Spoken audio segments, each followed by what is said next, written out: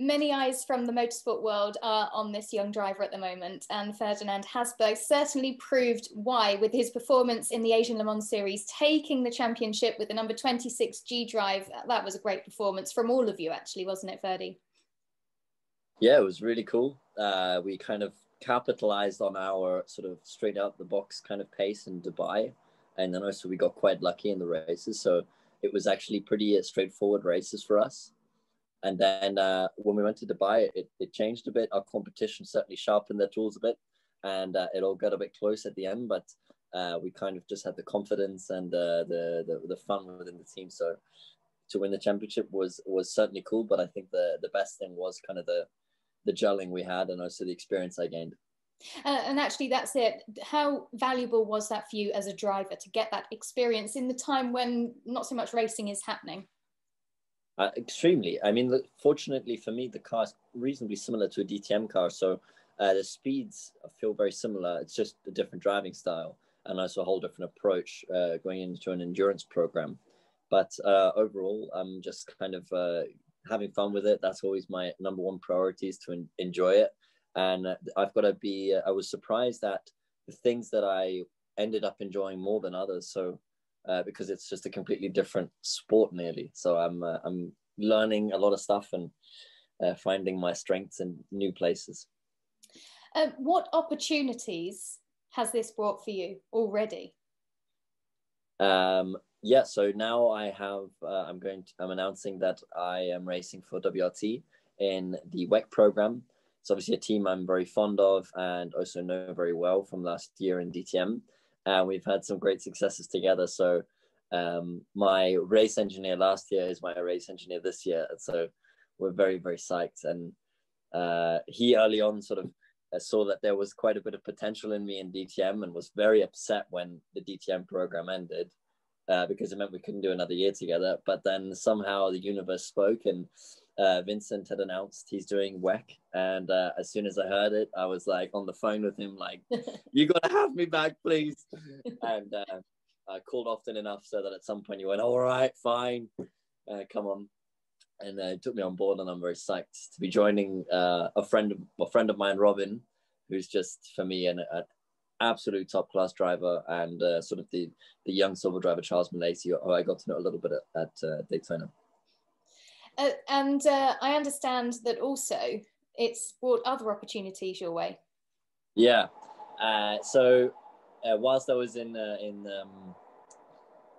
Asian Le Mans, I kind of got very unwell with Stuart and Sam, who run the team at Algarve Pro.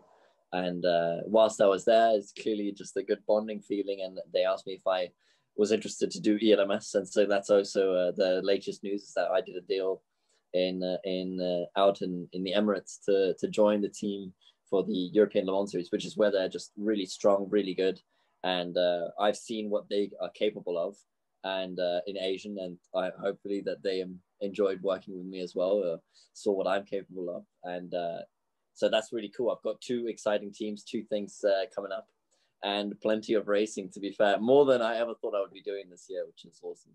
So 2021 Asian Le Mans Series, tick, you've got that. You've now got ELMS and WEC, which of course includes Le Mans as well. You couldn't ask for better right now, could you? No, yeah, I mean, the only thing that I was really bummed about so far was the Daytona race, was when the gearbox failed after 1 hour, because I really felt in my heart we could have won that as well, because we were just had a strong lineup. But that we made it all up for winning straight away 2 races in Dubai, winning the championship in Asian Le Mans Series, giving a lot of confidence to start the season with. And yeah, I mean, I sleep pretty well when I go to bed thinking there is a genuine chance I might be able to call myself world champion by the end of the year. I've never really had that chance before in my career that I could say that is a possibility. And also to win the European Le Mans Series, which is just so incredibly competitive, with a team that I've grown so fond of. So it's a new season for me, like obviously new cars for me, but I know the team well at WRT, and I've gotten to know Algarve Pro. So even though it's all new for me in a way, I'm still sort of joining families that I feel like I've interweaved quite well already with. So single seaters, you ever going to go back? It's so funny, people ask that question, and like anybody can always has to say that you're never going to know. I think I've found a passion for sports car racing. It started like 3 years ago when I went to Daytona for the first time, and back then I was still very much dead set on trying to go to Formula One, which is, you know, never ignore like that sort of special side that Formula One does have, but you still also always think about Le Mans, and that's always been in my head as well. So I've ticked the box in DTM. That was really important, and a huge step for me. And when the opportunity came to join WRT, to go to Le Mans and go to WEC, yes, it definitely, as a racing driver, it tickles your fancy a little bit. I was reading your biog before this interview, and I didn't realize, I mean, I remember the incident, Macau 2017. Now I've got to tell you, Alan McNish and I were watching that race as we sat on a balcony in Bahrain, because it was WEC final round at the same time, watching, oh my God, that epic battle. And I know you've probably spoken about it loads before, but that's actually where Vincent Voss, the boss of WRT, first found you, wasn't it?